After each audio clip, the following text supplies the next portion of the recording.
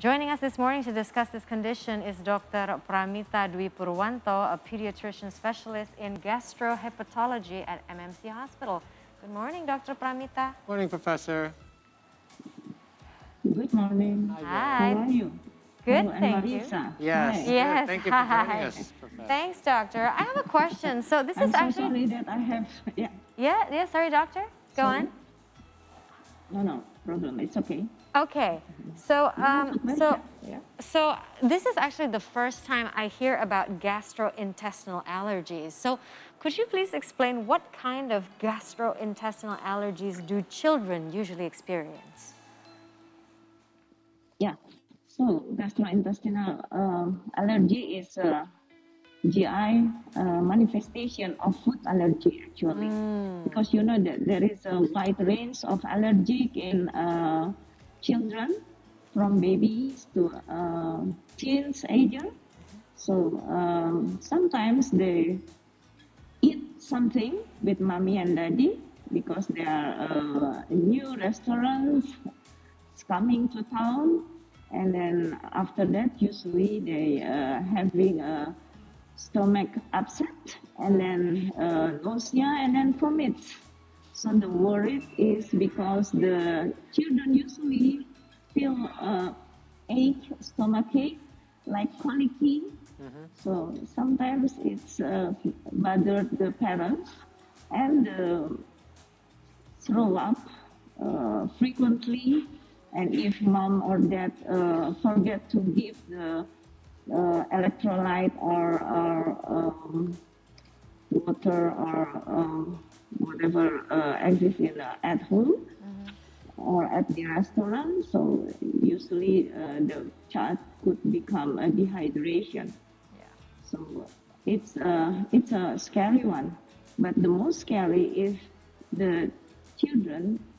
They have seafood allergy, and the acute reaction is usually swollen of their lips. We call it the annuoedema, yeah. And then usually they have scratches everywhere, yeah, feel itchy, and then they have urticaria. You know, urticaria in Indonesian Jakarta nickname is Kaligata. Right. So. Something like that, yeah. Professor, I can attest to that. When I was younger, for some reason, every time I ate shrimps, I would get these itchy kind of around my lips. Swollen lips, right? Right, but then it went away as I got older, so I guess your body can adapt to it as well. But how severe can this get? Because if we're talking food allergies, Professor, I myself in high school, I actually lost a friend who was in high school. She was severely allergic to peanuts. At that time, peanut oil was not announced as peanut oil. Like they would just let's say you ordered French fries. You wouldn't know what oil, if it was vegetable or nowadays they announce it that something is cooked because of cases like that. But how severe can this gastrointestinal allergies get, doctor? Can it be life-threatening? Yes, of course. So sometimes for peanut, it's very scary because I have experience one time when I was in my practice. So mom come with the not his child but the other child, because their child have changing a school with the foreign country. You know, foreign exchange. Like that. So yeah, so foreign exchanges, and this boy actually just only see the peanut that's very wrapped in one of the most famous mini store in among our city.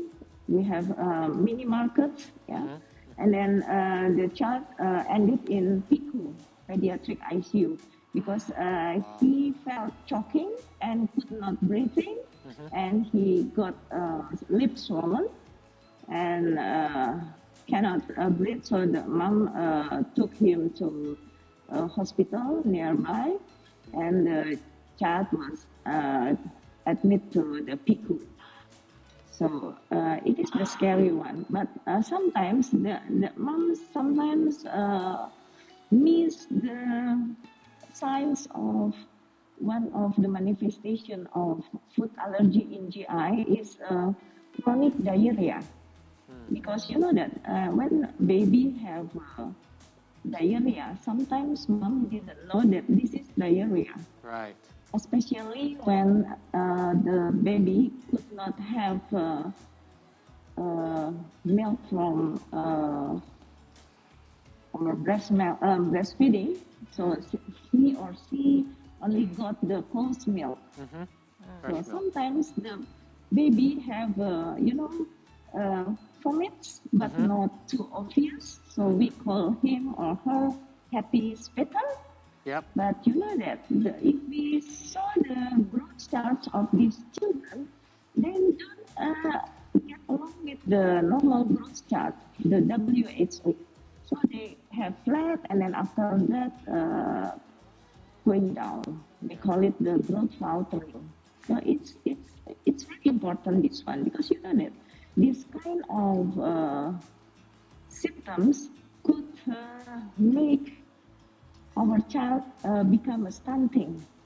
Oh no, that's a huge issue. Yes, too many protein losing from the enteropathy, from the GI that have not a good shape, something like that. Yeah. That is so scary. Yeah. And yeah. Yeah. Is allergy hereditary, doctor? Because you mentioned about the mom, hereditary, turunan, allergies. Oh, hereditary, yeah. Yeah. Actually, we don't have exactly the allergic genetic origin, like celiac disease. Mostly it is from Western country. And you know that nowadays we have many families, mixed families, from Indonesian married the Western people. Yeah. So this could be happen. Yeah. Oh, wow. So it's actually good mixed race children. Taking the best of both worlds. I have a question, Professor. My wife, before she was pregnant, she had allergies, but nothing too severe. But after our first child, or where she was bearing our first child, she started developing allergies, and some of them became severe. We know because we had a dog in the house that we could not have a dog anymore because she was severely allergic to the fur. Yeah. So if allergies can develop sometime during our lives, does this make it more difficult for us to track our kids' allergies? For example, if we test our kids for allergies and they're not allergic to much, how often do we need to get them tested to make sure they haven't developed any new allergies along the way? Okay, so yeah, I just wonder why the parents like to test their child, their children, yeah, because it's very not nice, yeah. Actually, if the mom has the allergy condition, yeah, and she pregnant her baby, yeah, so when she could breastfeed, she have to avoid some milks and product of milk. Oh, okay. And then after 6 months, we can introduce little by little, like egg, but we started from the white one, not the red one. And then after 1 year, probably mix if there isn't any symptoms. And you should see the growth chart. The growth chart should be normal. Right. Okay. And if the baby could not have breast milk because of some reason, we can give them the special formula, milk formula. The milk formula contains only a small part of cow's milk because some of them was modified to have no allergic or just a little bit. So the baby will adapt to it, and then after that, with the time, the baby will achieve the maturation of their organs, including the organs for So it's introducing it step by step. Yeah. Okay, so Prof, Indonesia started vaccinating children aged 6 to 11 in December 2021. Are Yes. there is there anything that caregivers should be cautious about before having their children COVID vaccinated? Yeah.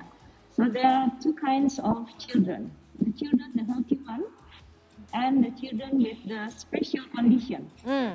Yeah, we can talk the special condition. The special condition means they have the active acute disease or chronic diseases. Or they still consume some medication that contain of something that suppress their immunology. Yeah. Okay, or they have cancer, something like that, or chronic kidney disease.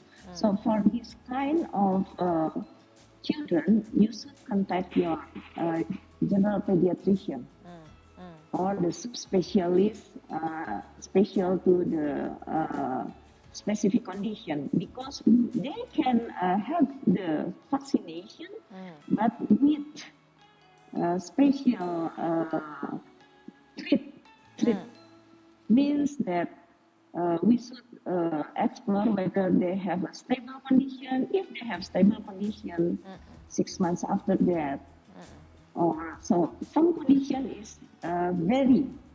Sometimes they need 6 months, sometimes 1 month, 1 month after the condition stable. Okay, this is belong to doctor. Okay. So belong to mom and dad is a healthy children. Okay, if they we have to because in Indonesia the vaccine that government has chosen to give to the children of Indonesia is the Sinovac. Yes. So we have almost all the adults experience that, and the adverse event is almost none. It's very small people who have adverse event, especially redness in the site of the vaccination, or a little bit swollen, or sometimes you feel like something not nice in your arm, but you can still playing or having whatever you like to do with your hand, something like that. Okay, so let's talk a little bit about these adverse events. These are AEFI, or adverse events following immunization. We know it happens to adults as well. We are aware of what some of the symptoms are. Is it the same symptoms that we're looking for in children as well, Professor? And as parents, how do we handle it? Because as adults, there are certain ways that we were told to handle it. Do we treat children in the same manner? Yeah, actually it's quite the same. So because after the vaccination done, the children should be supervised within half an hour in the site of vaccination. Okay, and they could not play by himself. Mom or dad should observe their child. Okay, because the acute adverse reaction could happen in these 30 minutes. Right. After the vaccination. The mild one, the moderate one, usually vanish within 24 hours. However, the acute one, like syncope, like choking, you cannot breathe, like lips swollen, it could be happen, but it's very, very, very, very rare. Something like that. Right. And, I don't know the system yet, because if in adult you have a reaction after at home for about 1 week, you can just go to Puskesmas or the site you have vaccination. So the children should report to you can see at the TV, they get the vaccination in a school. So you told the teacher that your probably child having a fever, it's very high, something like that. So it should be, report and then bring them to the hospital. We would like to confirm, doctor, is it true that for vaccination for children with allergies must be conducted in a hospital? If it is true, why? Okay, it is not really true because if the allergic is only mild, like sometimes without any new reason, the children sometimes having a redness in their skin because they're playing around, they are jumping, they are roll over, you know that. And sometimes, Mama, I have a red rash, something like that. And then after that, with you just clean it up, and then the redness will disappear. So it means it's only a mild or moderate one, so you can take your children to any site of vaccination, including school. Thank you for your confirmation. But the severe one, but the severe one, because of if the children having experienced a very severe adverse event before in the former vaccination, let's say the general vaccination, so it should be in a hospital. Okay. Well, that's just in case, because it's uncertain, just in case anything happens, at least they're already there in the hospital and it can be handled right away. Because we do know allergic reactions can be fatal in some cases as well. Professor, thank you so much. Within seconds. Thank you for your insight into this deeper look, because we're not aware of this as we should be. So thank you for that, especially for those with kids at home. Okay, thank you very much. Stay healthy, Professor. And bye. Okay. Take care. Have a great day.